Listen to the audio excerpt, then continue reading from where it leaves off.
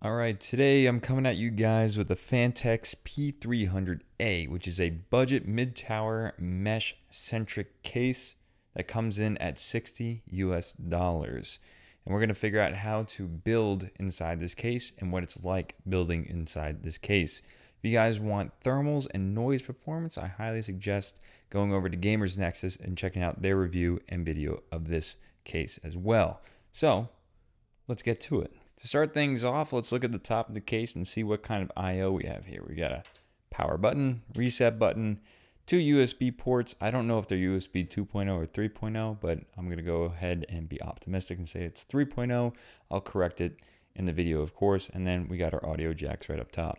Nothing too crazy. It is a budget case, so this is fairly standard. We also have a mesh dust filter up on top. It is magnetic, and it looks like we have room for either a 120 or 140 millimeter fan or radiator up on top. Now, let's move to getting this case with all the panels off. So to take off the tempered glass panel over here, we have two thumb screws, both of which I believe are actually capped, so they don't have to come out at the ends. Yep, looks like that. Capped or captive, whichever one you like. Also, we have a warning sticker label. I know it's going to be probably out of focus, but it's on top of the plastic over here and not underneath it. See, if it was underneath the plastic, it would be stuck to the glass, and then it would just be a real pain to take off. And then you just pull out and take it off. Inside the case, you can notice that we have plenty of packaging to keep this from rumbling around, so I do appreciate the added packaging.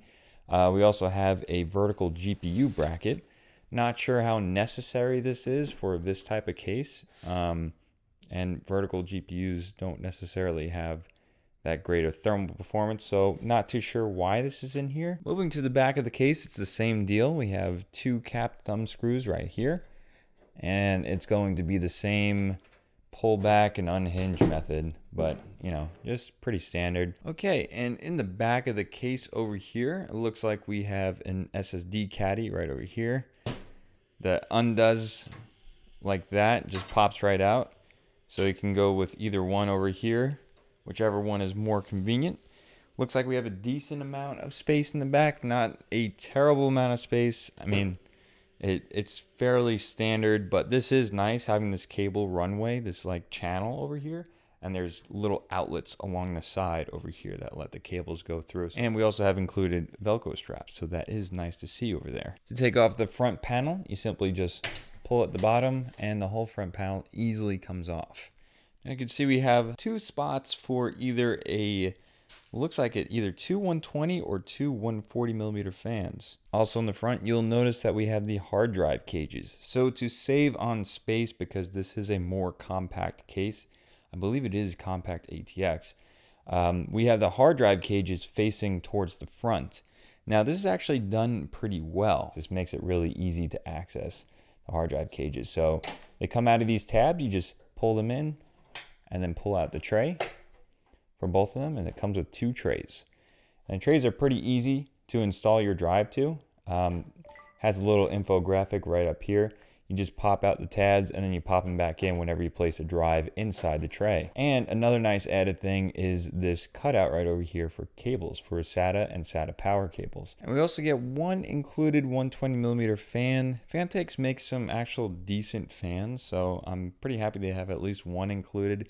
It is a $60 case, so can't really expect more fans from it. So I would recommend at least adding one or two fans to this case, as one is not going to cut it. And as for the included accessories box, it looks like they just threw all the screws together and the zip ties, which is okay, but for first time beginners building their first PC, that might be a little confusing to go through and sort all the screws. However, you can look through the manual and look at the diagrams to figure out which screw is which. All right, so first thing I'm going to do with building in this case is I'm going to take out this fan. I want to maximize how much area I have to work inside the case, since it is a bit smaller, but I always do that just in good practice.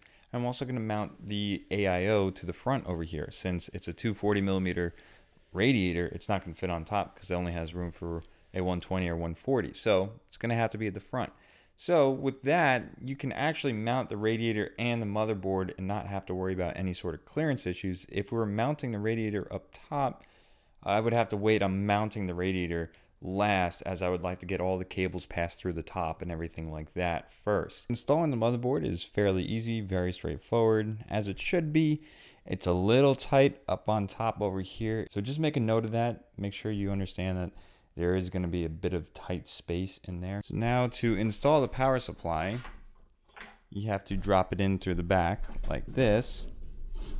However, this case is far too small to fit this power supply, which is a fairly standard size power supply, without removing the hard drive cage, which you can do in this case, which is a great added feature. So to remove the hard drive cage, you need to remove these 4 screws right over here. Now, there are also 4 Phillips heads. It's going to be a little hard to see, but there's also 4 screws up on top that you have to take out as well. Unfortunately, this radiator is blocking the 4th screw in the corner there, so I will have to take that out. Okay, so once you have all the screws out, it kind of just falls apart, and you just take the sides out and everything. Also, there's an RGB strip off on the shroud over here, and it is connected via zip tie to one of the walls, so just make sure you don't go yanking it out. Just be careful. Now that the basement is all cleared out, we can finally move in, and all you have to do is line it up on the back over there and just screw it into place. Okay, so I pre-routed all the wires, and then I'm going to add in the GPU and then get everything tidied up in the back. But just wanted to point out, the USB 3.0 cable is a little tight.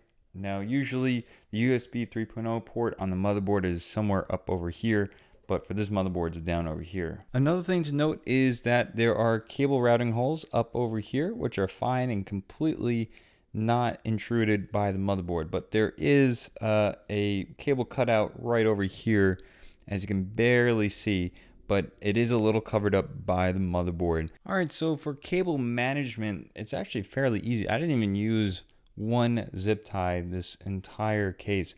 Now granted, I don't have a lot of parts in this. If you had RGB strips, RGB fans, and potentially SSDs back here, yeah, you definitely need some zip ties. But for all things considered, it's fairly organized, at least over here where you have a lot of the cable running through here. So that cable runway is actually very helpful. Over here you have tie down points.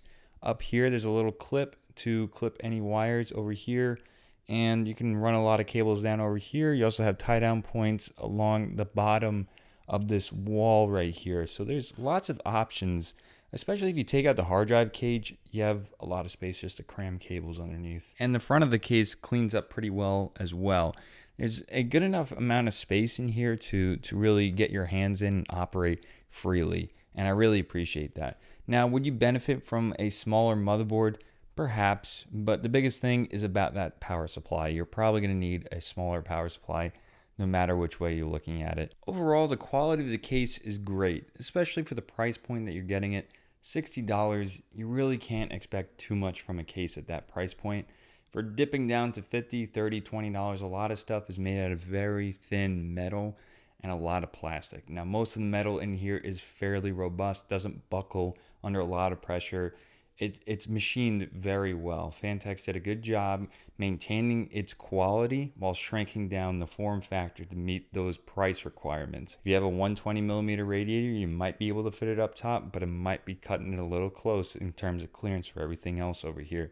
Cable management is great. The price point is great. The airflow is great. I highly recommend this case as a budget alternative to $100 cases. This does a lot, and it does it very well. It is a little bit smaller, but it keeps its aesthetics, it keeps the airflow, and it keeps the quality. And with that being said, make sure you check out the rest of the channel. If you want to see more videos like this, consider subscribing. My name is JD. Thank you all for watching. I'll catch you guys in the next one.